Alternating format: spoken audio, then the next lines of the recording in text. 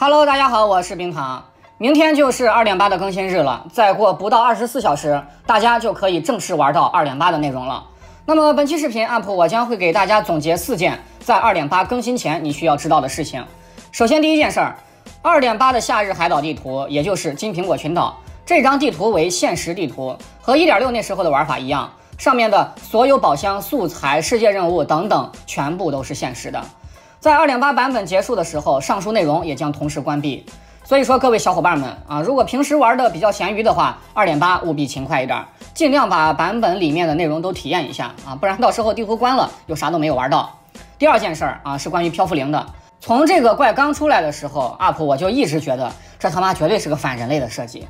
一个漂浮在空中的小型体积怪物，却可以无视所有的吸附效果。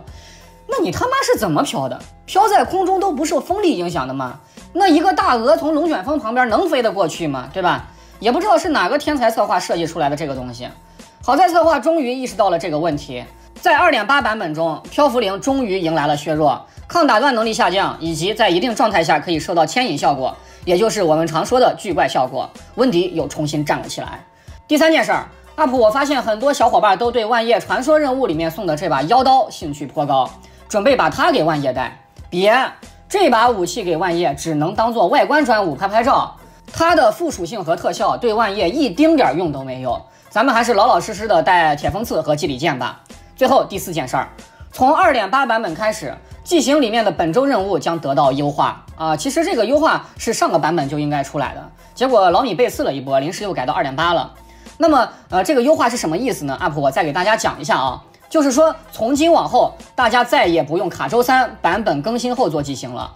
周1、周2做掉的周本和声望，在周3版本更新之后，祭行里面的本周任务条目将可以追溯到当周的情况，直接进入完成状态。也就是说，大家以后礼拜一就可以无脑打周本做声望了啊，再也不用管这个礼拜是不是版本更新周了。OK， 那么以上呢就是 UP 想给大家提醒的4件事了啊！如果对各位还有帮助的话，一定要给 UP 主点一个免费的关注3连呀，谢谢大家了。那么我们下期见 ，respect。